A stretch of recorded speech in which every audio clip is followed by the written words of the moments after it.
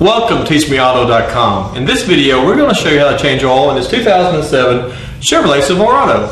Yeah, and if you have never changed the oil in your vehicle before, we invite you to go out there and watch the video, the basic tools you'll need to change the oil in your vehicle to kind of familiarize yourself with the tools and the applications for each one. Today we're using car ramps instead of jack stands. If you decide to use ramps like these, you'll need another person to help you pull the vehicle on there so it's positioned safely. Make sure the parking brake's set before you crawl underneath the vehicle. Now we're ready to drain the old oil out by removing the drain plug. The drain plug on this truck requires a 13mm wrench or socket and ratchet. Before you remove the plug, make sure you have your drain pan properly positioned. If you have driven the vehicle within a short period of time, make sure it is cooled off, probably at least 30 to 45 minutes.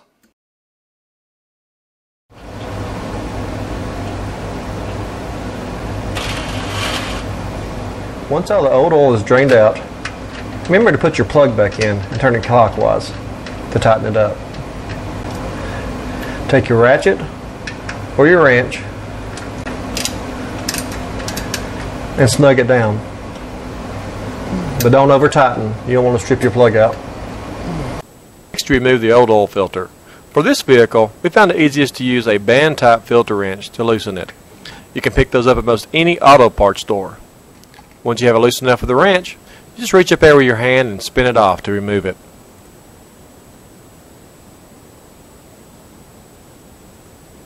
Greg took the oil filter off, and these oil filters have a rubber gasket that helps seal against the engine block, and it keeps the oil from leaking, of course. When we put a new filter on, we want to just take a little bit of the new oil and squirt on there, and we want to rub some fresh oil around that gasket, and this will help keep that gasket from baking to the engine.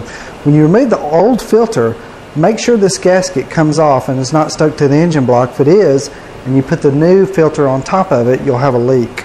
It's time to install the new oil filter. Put it in place and turn it clockwise to tighten. When the filter first makes contact with the engine, you'll need to turn it another half to 3/4 of a turn, just enough to seal it so it doesn't leak. You never use a wrench to tighten the oil filter.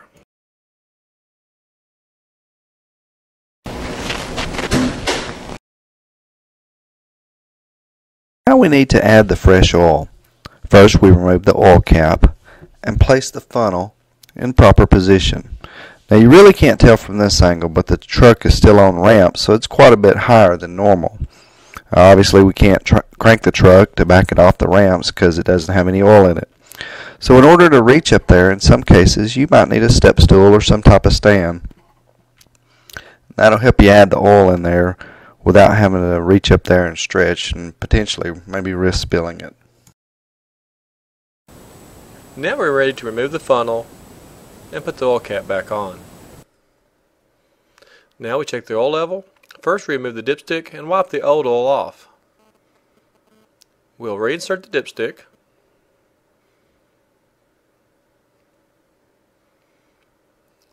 And now we remove the dipstick. The oil level will probably be a little high at this point because there's no oil in the filter yet and the vehicle is on the ramps. But make sure you do have oil on the dipstick. Now we're ready to start the vehicle and back it off the ramps.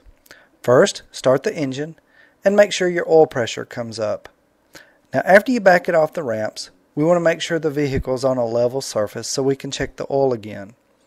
First, we remove the dipstick and wipe the oil off. And this is the same procedure that Greg had covered with us earlier. However, when we recheck the oil this time, the oil level should be between the add and full marks on the dipstick.